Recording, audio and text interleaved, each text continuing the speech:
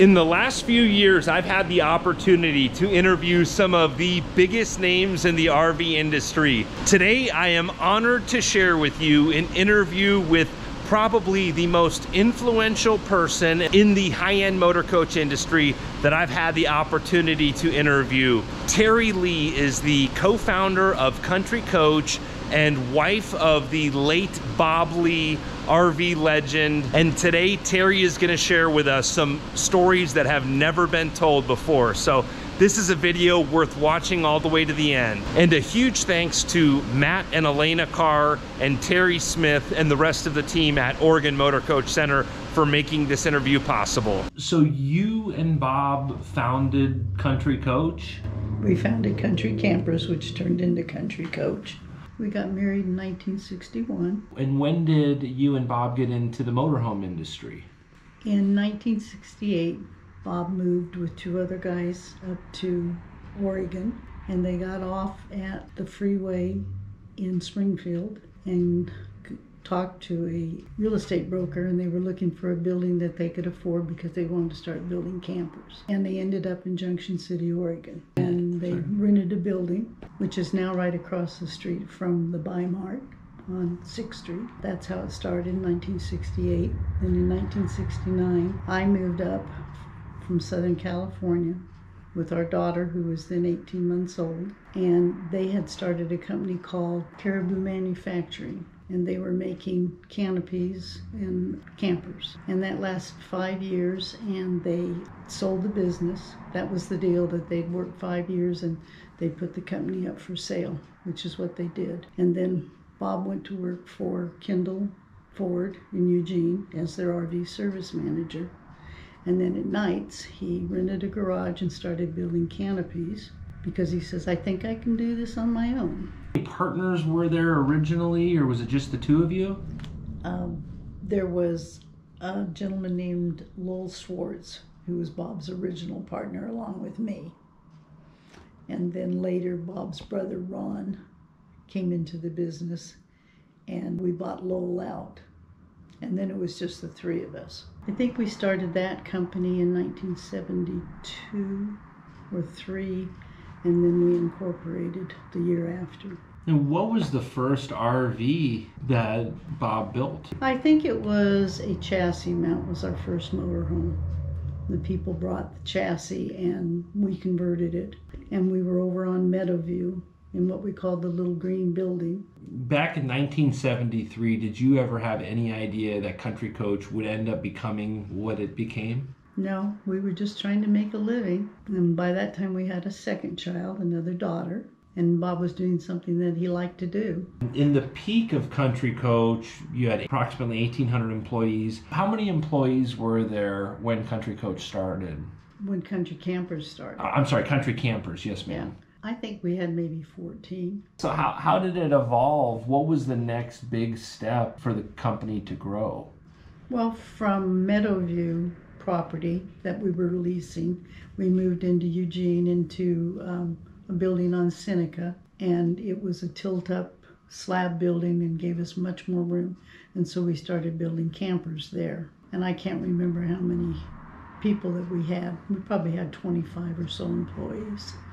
Then we had started with a dealership, and then Bob's brother Ron came into the business.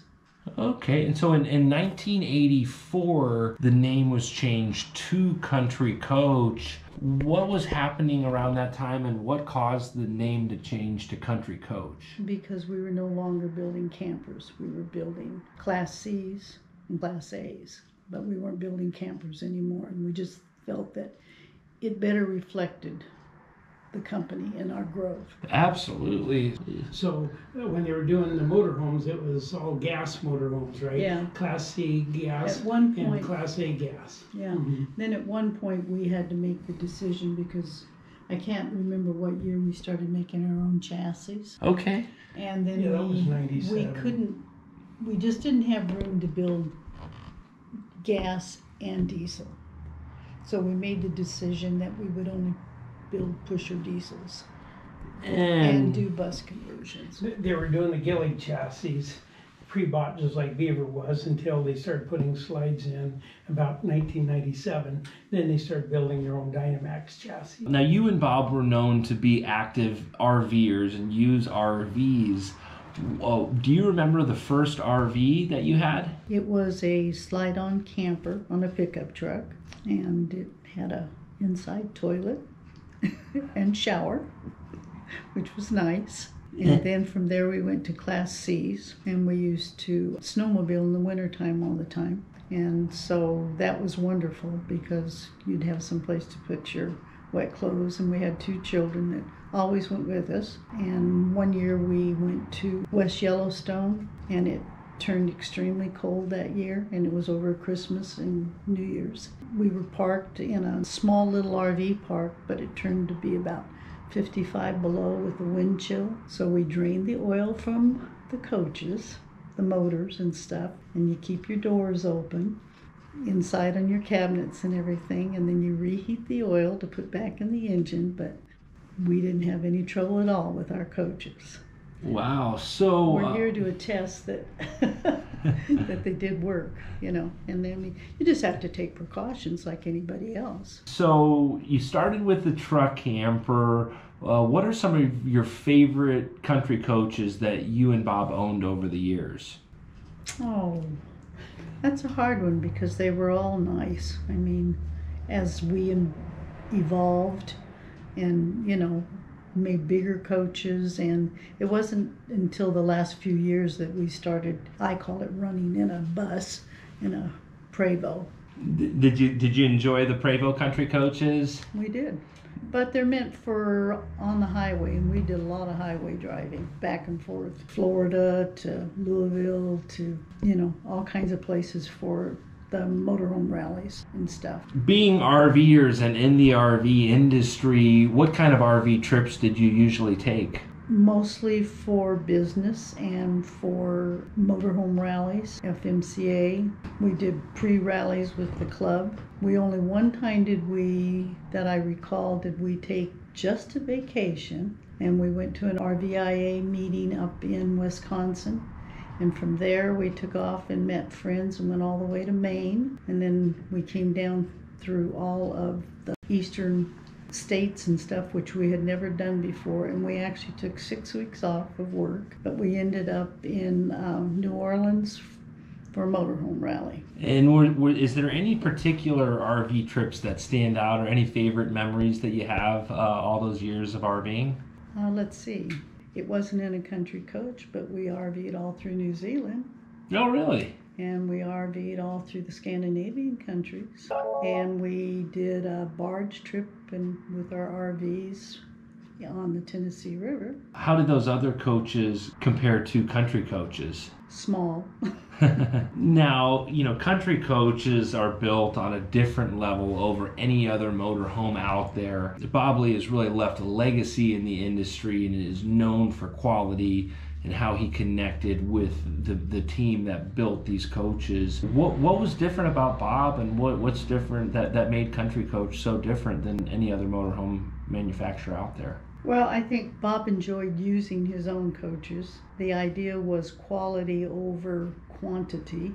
We didn't manufacture a huge amount each year, but quality was one of the things, and that something that he enjoyed doing when he would go to the RV rallies, especially for the Country Coach, is that to sit down with the people and don't be afraid to ask questions, because he got out there and RV'd right along beside him. And I think that was contingent of respect for him.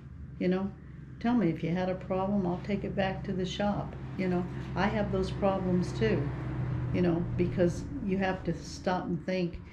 The roads that we're driving these coaches on, it's like driving your house down the road, you know. Yeah, well, it really showed. What was your first position with Country Coach when you started working in the early days? Bob and I started the company together. I did all of the office work. I did payroll, I did all the accounting, I answered phones, all of that kind of stuff, and Bob did all the purchasing, and he was the person who built coaches and stuff.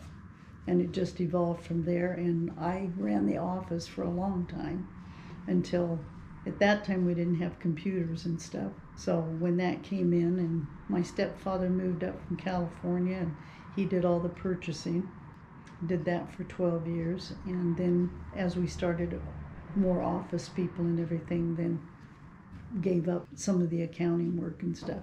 But I worked there for 20 years. And what was the first property that Country Coach was at that you're working out of? Home. So it started out of your home then? Yeah, we started out at the home. Wow. Yeah. Little Red Book bookkeeping system. That Yeah. my accountant took me to the office supply store and said, this is what you're going to start keeping books in. But before that, I had worked at North American Aviation in the space division, and I worked in accounting and financial. So I kind of had an idea of, but I had never done full cycle bookkeeping. And at that point, when you started in your home, did you ever have any idea that Country Coach would become one of the largest motorhome manufacturing facilities in the world? Didn't have a clue. All we were just trying to do was to make a living and support our families, and Bob was doing something that he really enjoyed doing. He was always a go-to person.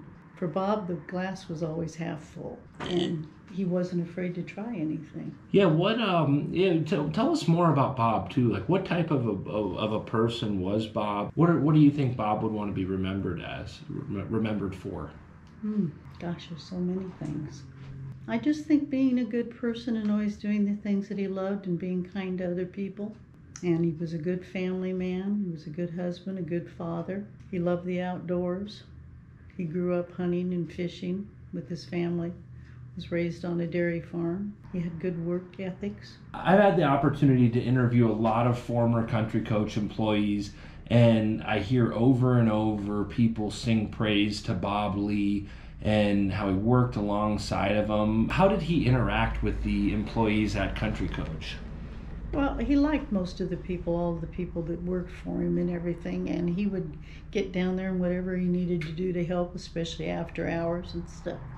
And I think one of his mottos was he wouldn't ask you to do anything he wouldn't do himself. That was whether sweeping up floors or cleaning the toilets or whatever. I mean, we've all done it all. And so he would get down there and I think that the guys respected him for that. And so as the company grew, was there a moment where you realized, like, this has really become something great? I think when we bought the property across the street from our original building and started building the new buildings and everything, is that you realize then, wow, we're really growing, because we've outgrown this other building and we've added on to it twice. So now we need more land. So when we bought the 40-some acres across the street, and some of the people would remember there used to be a little pink house, and the gentleman that owned all that property, we told him that he could live there until he died, that we'd take care of the house and everything, which he did.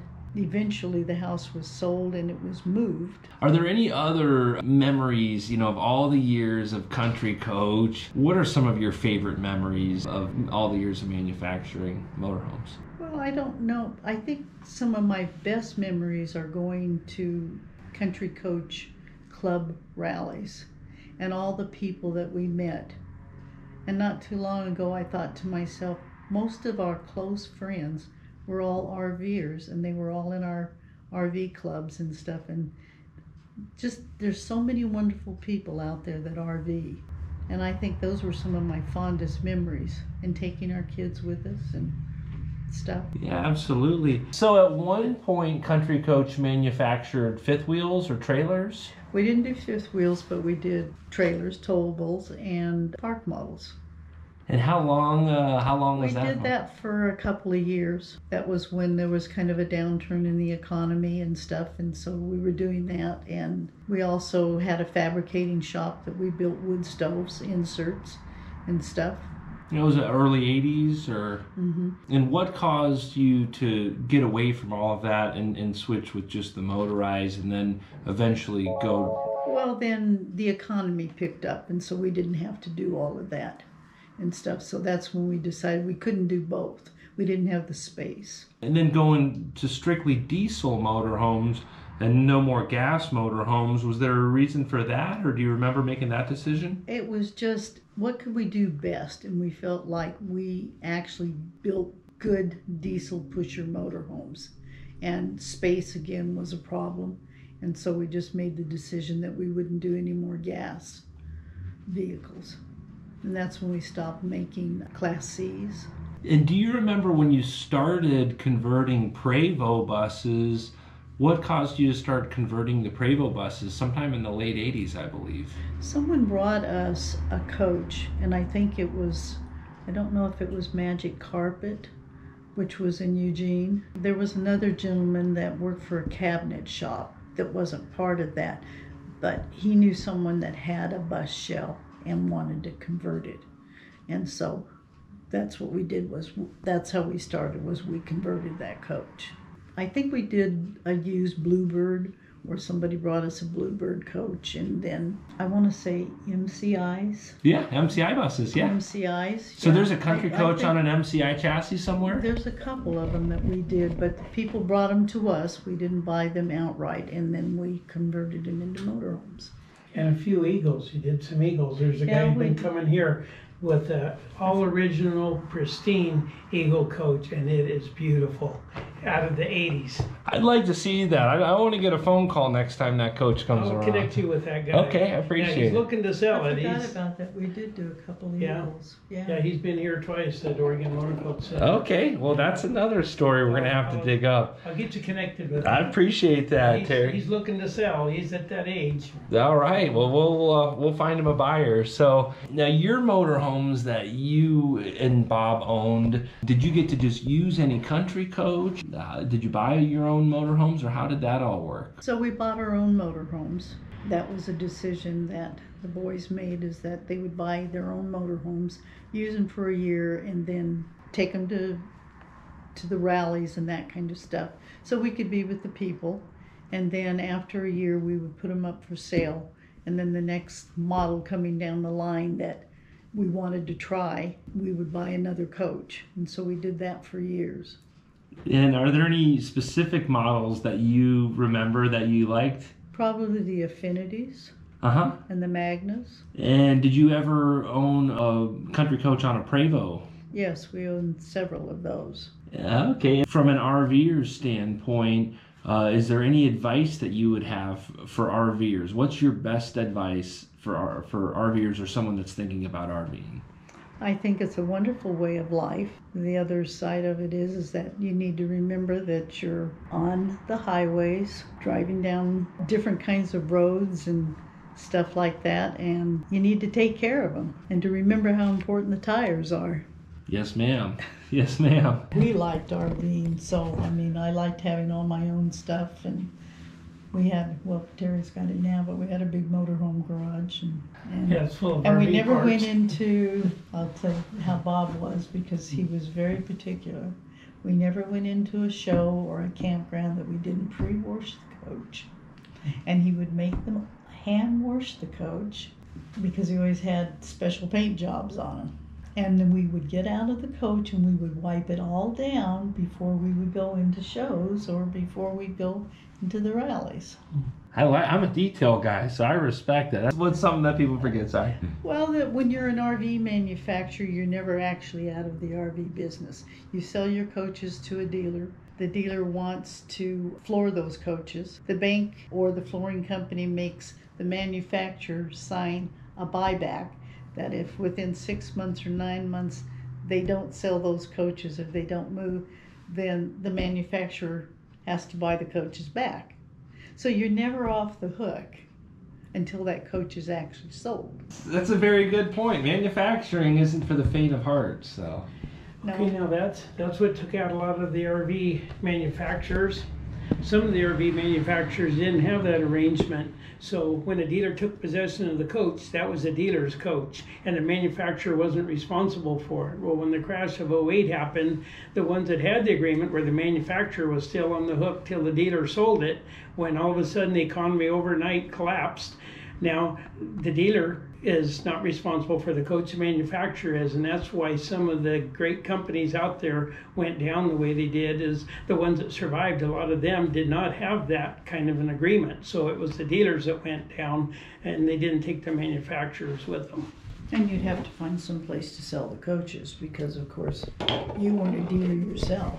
Yeah, you And you had contracts with other dealers. that you can't sell You're them. not going to sell those coaches. Yeah, I had the banks calling me to buy brand new coaches for half of the price, and of course you couldn't sell them So for they could unload them. full price, but I would buy them for half price and then sell them, buy them for 50 cents on the dollar, sell them for 60 cents. Everybody Just still thinks the make a little, manufacturer's yeah. out there being the fat hog. yeah, Yeah. He's on the hook yes. until that coach, and then he's still on the hook for a year's worth of warranty Yep. or whatever. Terry, I really appreciate you taking the time to share with myself and the folks on YouTube some incredible stories. Greatly appreciate all that you and Bob have done for the RV industry. And I also greatly appreciate all of you out there on YouTube subscribing to the channel and liking these videos. I hope you're all having a great day. Thanks again. Thanks. It's been really nice meeting you. Likewise.